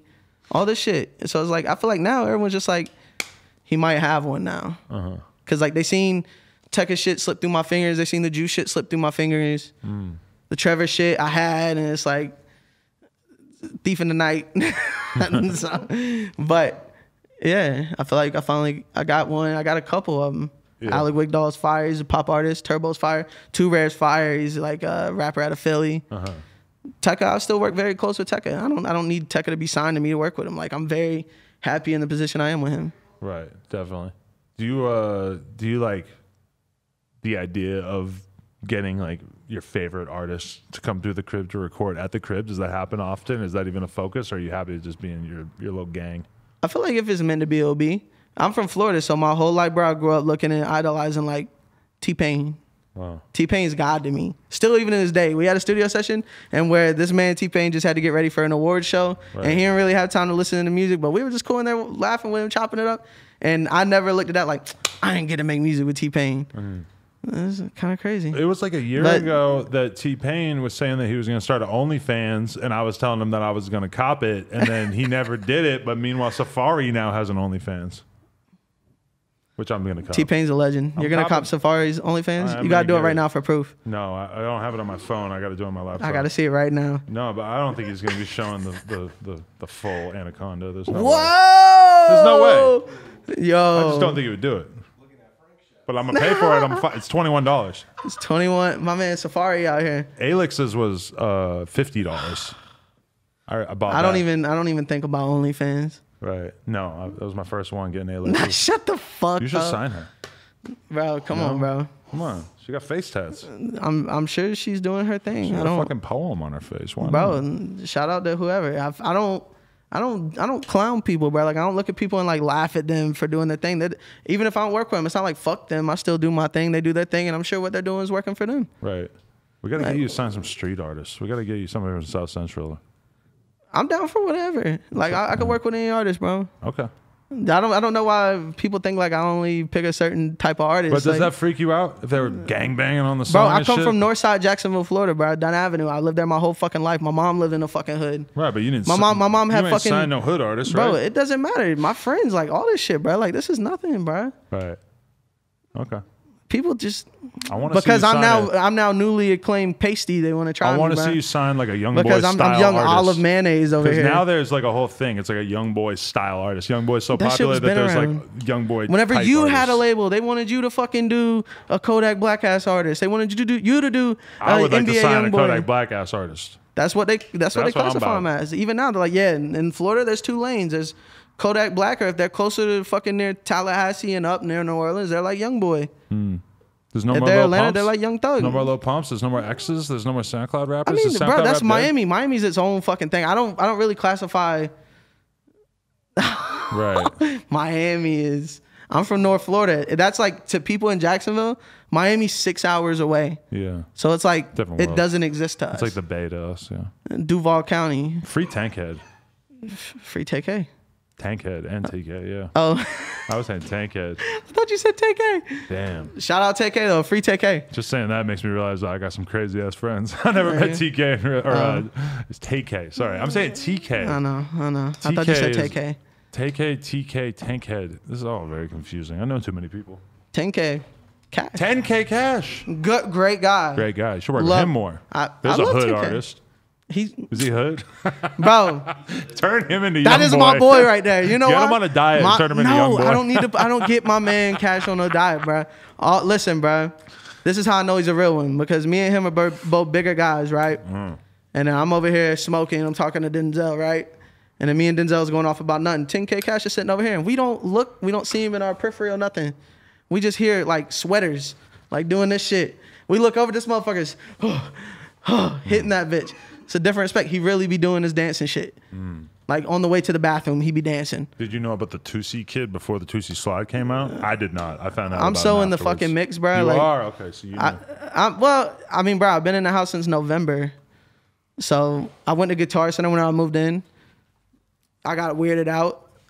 A producer kneeled to me and called me God in front of the whole Guitar Center. Wow. So from that moment, that's why I quit wearing jewelry. I didn't want to be noticed and I didn't care. Wow. So that's why I haven't left the house. I was thinking about that the other day. I'm like, am I going to get to the point where I want to be noticed more? I'm going to start buying jewelry so that people notice You did that me more? already. I had a chain. For You had like the 22 chain. You had the grills. Remember the fucking grills? You I wore remember the it for grills? like 2 days. My yeah. man had the grills. He had Couldn't the. do it. You had the trippy grills. You Listen, were going crazy with the grills. As cool as a grill looks, it's not worth your teeth hurting a little bit and having to take it out to eat. I'm way too practical a person. I almost wore the golds up here. I literally was. I was like, I should put on for Florida. I should wear my golds. Do they hurt your teeth at all? No, I could wear my golds flawlessly. Legendary moment, top 10 moment in SoundCloud rap history is when Icy Narco came on the podcast and he had just gotten his grill put in, and it was like he was still talking funny because he just got put in, and it was like just sounded crazy. He's a good guy though. Shout out Icy Narco. Good guy, Florida. Florida boy, another Florida boy. Did you see the guy who got let out of jail because of the coronavirus? And he killed somebody. That's Florida too. Bro. That's Florida too. Whatever that guy did to him, it must have been some real ass shit. He was waiting. That's some law-abiding citizen But shit. who knows, man? Like Some crazy shit. if you just have to go right back to the hood where you came from, and who knows what kind of dirt they got. You hear? Are you seeing this? You might just be right back into the fucking warfare. If you gotta dude. go back to the hood where Into you the came hood. from, you fucking sound like goddamn Adam Scheffner over Even here. Taz Fucking. Taylor is saying that I'm too According white. to my sources, he too got out and went back to the I hood can't where believe he's your from. pasty ass is calling me white. This is like getting roasted for being white by. I'm not even gonna. All right, I was definitely that pull it motherfucking back. boy. I'm not gonna say the thing I was just about to say. Could have been offensive. Lay it on me. Coronavirus is. I mean, obviously you're on the production side. Don't fuck up your money, but you're probably Yeah. seeing a lot of artists though who are like, damn, Hurting. tons of money gone. On our side, green grassy, the grassy. It's all good. The grassy, you've been A lot of money coming through. A lot of money coming in. That's good. People more gotta time in the release studio is music. good for you. For you, touring is kind of a pain in the Yeah, ass to deal with, right? I don't think about touring. Like for artists and shit, obviously it sucks. And I know artists that we're counting on tours and shit to go on, and now they ain't getting money from them tours. And I know that like that's a very big important like revenue stream for artists. But like on my side and shit that I got to deal and sit with, like it doesn't really affect people on my side. We don't deal with that. We deal with. We'll give you a hit while this coronavirus shit going on. So whenever this shit lifts, you can go fucking tour it. Taz Taylor quarantined in the mansion. In the mansion, 3 studios. Diamonds dancing. No diamonds. Sitting somewhere. Right. Untouched, dusty. Really? Big dust. I moved my diamonds to my bedroom. You gotta have a safe at least, right? Yeah, I have a safe. Okay, good. I moved my shit and I was like, I don't even remember the last time I put these bitches on. Right. I spent like $200,000-$300,000 on jewelry before. Right. So it's like, once you get to a point, bro, and just like, fuck that. It gets a hassle. You gotta wear them every fucking wear. They get heavy. How could I put $200,000 worth of jewelry on myself when I know for a fact that I know people that realistically would probably kill someone for $200,000? I don't think like about a lot like of people. No, I don't think about like that. Like a lot of people would kill someone for $200,000. I mean, yeah, bro, but not me, but I don't look at it like that. I don't look at it like that. Maybe 10 years ago, not me, but like someone who was in my position, definitely. So maybe, bro. That to me, I don't want that risk. Northside Jacksonville, Duval County. Right. Definitely a lot of people out there would kill someone for $200,000. It's not even a question. It's not even a stretch. There's not. It was a murder capital of Florida pretty much my whole childhood, bro. Shit was crazy out there. Free Joe Exotic. He was in Oklahoma, bro. And Joe Exotic would have got. I don't think Joe Exotic could have brainwashed people from Florida like that, bro. Like live in a fucking trailer for $100. If Joe Exotic was already in PC and then they had to put him in PC, because I'm gonna be honest with you, he's someone who seems like they would flourish in protective custody. Maybe, bro. Did you see where I just seen something today where he told some judge, he's like, I'm all locked up with no access to a computer. Yeah. That's crazy. And meanwhile, that's like his last wishes. He just wanted to be famous, bro. He probably sits on the phone all day having what people are they saying? Read comments to him. Read me the new TMZ article. What? Read me that new blog. God damn it, Barb. Read me the fucking article. What the fuck are they saying? I never once killed one of them goddamn animals. I'll tell you that. Imagine someone on the phone with Joe Exotic explaining who Cardi B is and explaining that she is now supporting him. He knows who Cardi B is, bro. Maybe. Whenever he got picked up on all that shit, she was out. She was popping. Maybe, but he's been Bodak Yellow was definitely thriving. Yeah. God, that must feel great for him. He knows who Cardi B is. She's a legend. He probably knows now for sure. Yeah, but I mean, it's not like it's just him.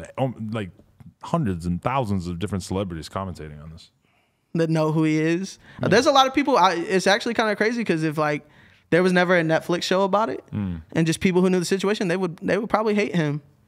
Oh yeah, but I don't want to say the TV show kind of like glorified it, but there's people who definitely see his side of it and sympathize with him. The craziest thing about it is that Carole Baskin actually has like a real fan base. She has millions of Facebook fans and shit. And now, and let's be honest, probably a huge percentage of them are women. And now you have Cardi B, who is a like women's rights icon. Fuck that bitch, Carole Baskin. That's crazy. Taking aim at her. I mean, hey, it's a credit to the documentary maker because let's be real, like I don't know what happened. They could have made that shit look however the fuck they wanted, and that's what they do. They make it look as dramatic as possible. While I was watching it the whole time, like, where the fuck did they get this goddamn footage from? Yeah. Oh, that's the most amazing thing about it is the fact like that he was every filming single his whole specific life. thing they had footage for. Yeah, because he was filming everything. Like almost every documentary I watch after that, I'm sort of like noticing when they're just using like B-roll of like a sunset or like an empty courtroom and all this shit. Every problem, bro, they had the cameras rolling for every single issue in that documentary. I will never financially recover from this. I will never. This is a goddamn antenna on back of my fucking shed. That's what this is. This is a goddamn listening device. Wow. Bro, they even had the footage of my man offing himself. Yeah. They was like, I was there. He walked in. Like perfectly the reaction angled. Shot. Perfectly angled on the guy. You just see his shadow. Like, how? Dude, I got a site if you want to watch some murders. Live leak. God. The most disturbing one, and I feel bad for even saying this, I saw a guy hang himself in front of his kid, and then the kid tried to shove the chair back under his feet. This is the craziest thing I ever seen. That's kind of crazy. No, I don't feel good about it. I don't think I'm ever going to forget seeing Bro, that. whenever I was in fucking elementary school, right? Ocean Way Elementary. And you know how like they would have computers, right? And they would block certain sites. Yeah. There's one site that they didn't have fucking blocked. And it was rotten.com. Oh, no. And you would go see everybody fucking get hit by trains. And we would just be in school clicking this shit going crazy. For a kid? As a kid. I can't wait to explain rotten.com to my kid. You were on rotten.com? Oh, yeah. You were hip. I mean, it's like the very, very early days. That's of the how internet, you know yeah. I'm really in this shit. But that's how you know I'm really out here. It didn't take that long for me to decide. Like, I don't want to see someone's organs every day. This is not having a positive impact on my life. I mean, bro, you said every year you think about a cat still, bro. Oh, yeah. Shit that I seen, I don't think about until weird moments like this, where it's bro, like, oh, you do that shit too? No, I mean, like it's not like I brush my teeth every morning with like I see someone's dead carcass on a fucking. But sometimes my cat will open his mouth real wide. What? Like, oh, remember that video? My man looks at his cat and is like, yo, my cat looking dummy thick. No, yeah. No, my cat is thick as fuck. Yeah, it's a problem. It's a big problem. Peter, leave me out of this shit.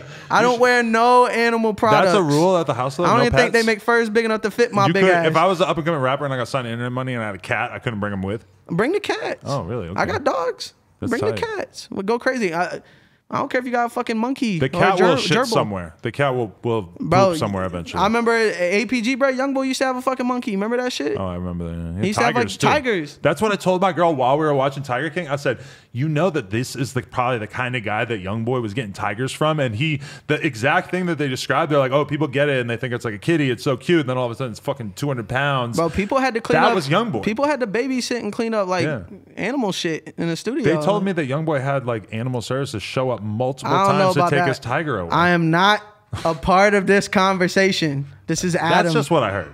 This is Adam. I'm just speaking that somebody once owned an animal, an exotic. Youngboy has enough to worry about that. He's probably not that worried about. He's fire. About his. He's a talented artist. Animals. He's doing his thing. Yeah. You ever had a girl stab someone over you in front of you? That I'm not that level of lit. Oh no, my bitch, I could never see her some stabbing. Crazy shit. My girl's never had a beef that was stab worthy. She threw a bottle at Henny one time. I feel like you and your relationship, y'all don't have like these type of problems. What, Tiger King problems? No, I'm saying like crazy ass problems. Yeah. Y'all don't have like crazy ass problems. Y'all's life is just pretty norm. I feel like y'all get each other. Yeah, we're pretty normal. The problem is whenever the female doesn't understand and the guy doesn't understand her feelings. So they just go ape shit crazy. Yeah, no, I hear that. We're my fair share. We're on a very similar wavelength of like, let's stay home. Let's chill out. We don't need to be getting all crazy. But now crazy. It's required. It's required. We can't leave the house. Taz Taylor. What's up? Now it's promo time. Tell us what we got to look out for before we end this. I got an album coming out with Lil Tecca. I'm doing a whole album with him. The whole album? Yep. Tonight, Out of Love drops. Single, Internet Money and Lil Tecca. Ty Fontaine. Wow. You had him on here. He drops tonight. Yep. He has a project coming out. 1800, April 24th. Lil Spirit. Whole project coming out. Alec Wigdahl, one of the most talented pop artists. Two Rares, one of the most fire artists from Philly. If you're hip to the Philly scene, the tri-state, any of that, check them out. And yeah, man. I got an idea. Follow my fucking Finsta, Baz Baylor. How about this? I got an idea. I'll be on there smoking big ass fucking joints. I'm just gonna throw it out there. I'm gonna fuck your whole life up. Go ahead. Taz Taylor, Ronnie J, Instagram Live beat battle. Nah, you guys I don't do both the beat playing battles. Hits. I got too much respect for people to do the beat battles. Is Ronnie J a worthy opponent though? That's just the first person that popped in my head. I think Ronnie J's a legend. You guys are sort of like icons of the sort of SoundCloud era. I don't think of it like that. Okay, well, he's a talented person. Like I don't really necessarily agree with beat battling because music's subjective anyway. So y'all gonna rile everybody up for what? Yeah, for someone to say just fun. That's just your opinion, bro. This shit's it's just. I seen the Manny Fresh and Scott Storch shit where Scott Storch, no one can go up against Scott Storch. Right. And Manny Fresh just still like tried, bro. Like you can't fight with God. To me, it's just for fun. It's like look at the hits, look at the impact you made. It's a nice way to remind everybody all these songs that you were involved if it's definitely positive and everybody's being supportive, like for charity. Not even that. Not even we do it for charity. Then you got to do it. That. If people are just like, bro, I fuck with this song. What you did is fire. I fuck what you did instead of just like I'm better than you. Right. Because I don't think we're better than nobody. I don't think anybody's better than us. It's already assumed that if you're going to do a beat battle with you, that they have respect for you because they're basically giving you clout. They're getting clout from you. They clearly have to have some level of respect to be doing it. But do you hear that though? Clout grab. Clout grab. It is a clout grab. I don't do the clout grabs. Oh, come on.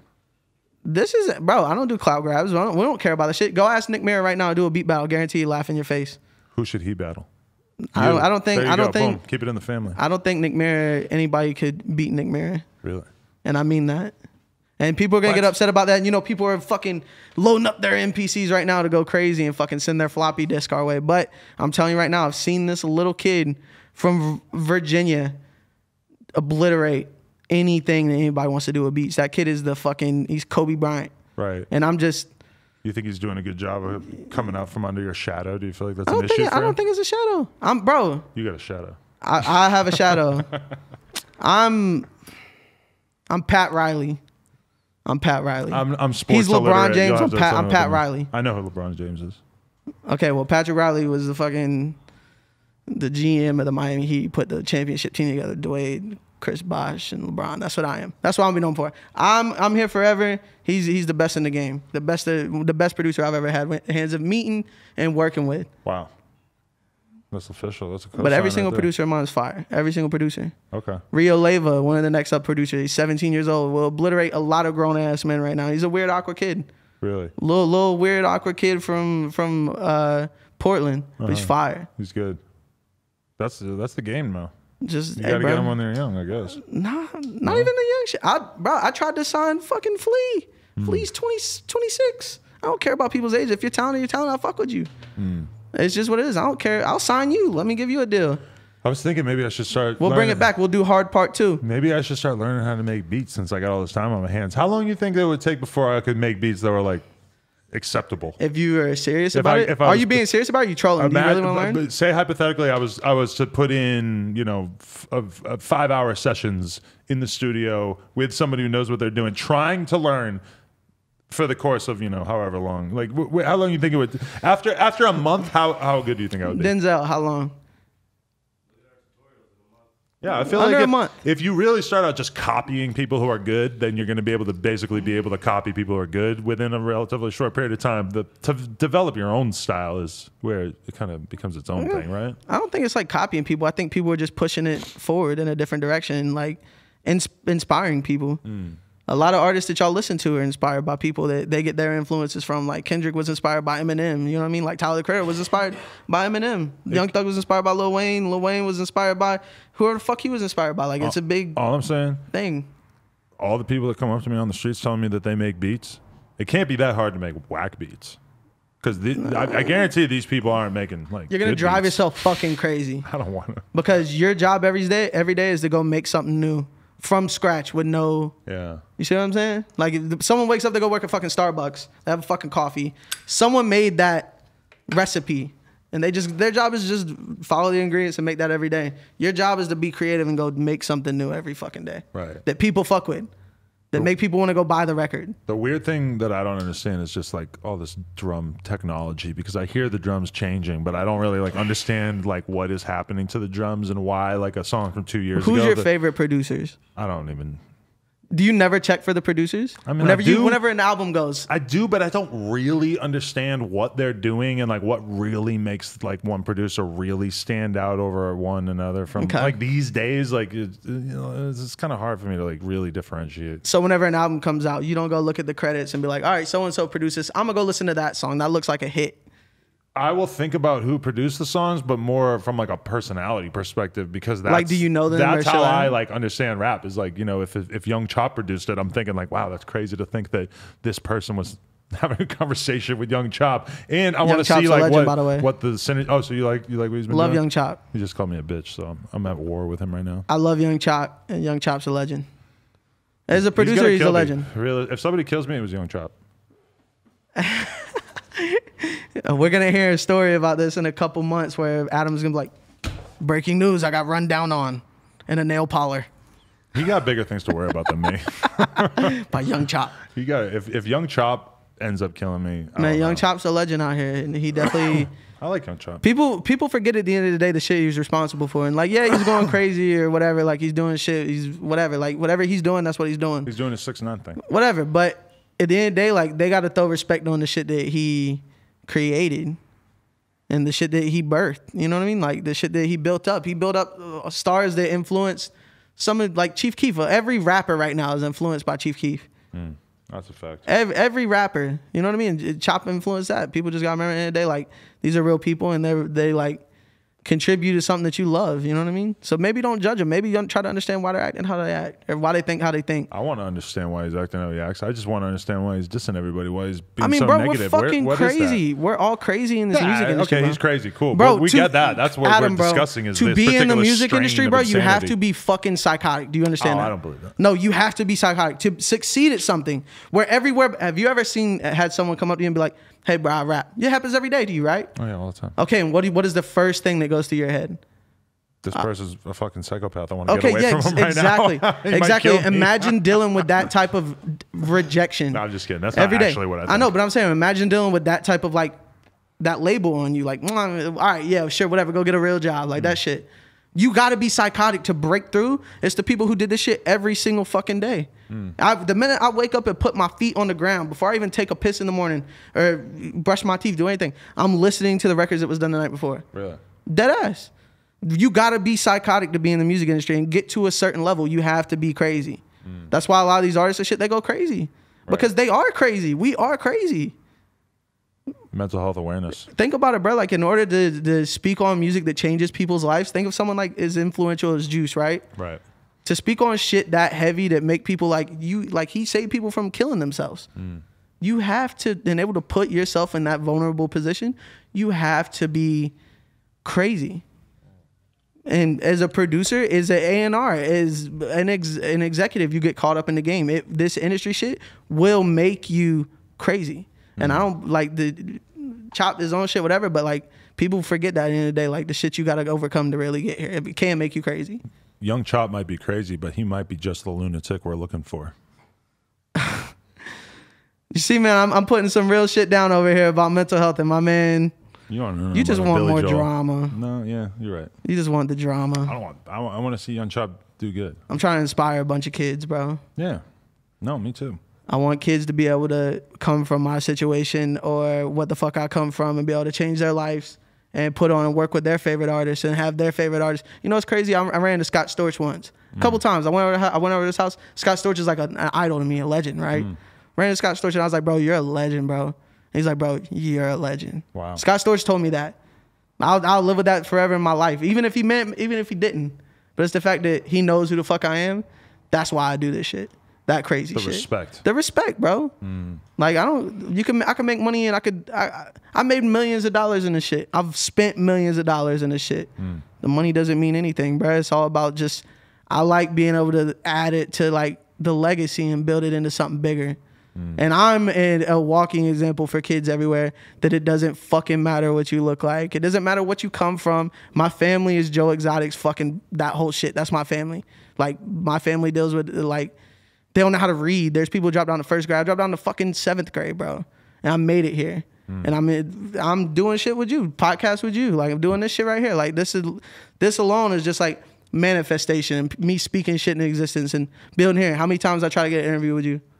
Early on. But we already did the Exposed interview early on. Yeah, but still, like, bruh, go watch the Exposed video then to now. Look at me, bruh. I was 30, 40 pounds heavier. I was unhappy in my life. I got in the shit. I took a bad deal to get in the industry. I was just trying to make something shake. Now I'm at a point where I'm cool. Like, I'm taking shit I'm very passionate about, and I'm planting them seeds, develop it into something that I'm really, truly, like, happy with. And, like, you know, people get caught up in the little shit about, like, who I don't work with, or do I work with, or if I don't work with them, or why. But the thing is, like, there's labels every day that drop artists every day, and they don't report on it. Whenever they don't work with an artist that fucks up or whatever, they don't, what happened with this artist? So why am I any different? I mean, that's the whole thing with you, though, is that most people in the industry are just not really, like, close enough to the underground. So then why don't people look at that? They know they can get your attention by making a YouTube video. Why don't people look at the fact that I am that close and appreciate me for the fact that, like, I am that close to the shit, and I am a normal person, and I do give people opportunity. And at the bottom of all this shit, me signing artists, whether they work out, they don't, whatever, I was the one to give them opportunity. And I was the one to, like, tell some kid at some point, like, look, bruh, if you just listen and we do everything that we got to do correctly, us, a team, build, you'll be able to change not your life, but your mom's life. You could, you know, like, their perception of you, whatever. You could start right now and do a whole new life for yourself. That's what I tell every single kid. And those who, like, they let certain people get around them, or certain situations ruin them and shit, I can't be there to defend them every time. I'm a 27-year-old man. I got a 5-year-old son. You know what I mean? Like, at the end of the day, like, I got to make sure that I'm protecting myself, and I don't want to get involved in situations that's going down for what? Then I'm like everybody else in the industry. People need to appreciate the fact that I care about kids enough to sit with them every day in the studio. People need to appreciate the fact that I care enough to tell them what they should and shouldn't be doing. Because there's a lot of people out here who take shit from artists and don't give artists the respect they get in the creative. There's people who literally rob artists of their creative percentage and tell them what they should do. And if they don't do it, they're standing on their percent, and that's what it is. There's people, I contribute shit and I change shit, and I just want to be respected like that. That's what it is. And that's the reason why I'm doing this shit. I don't do interviews.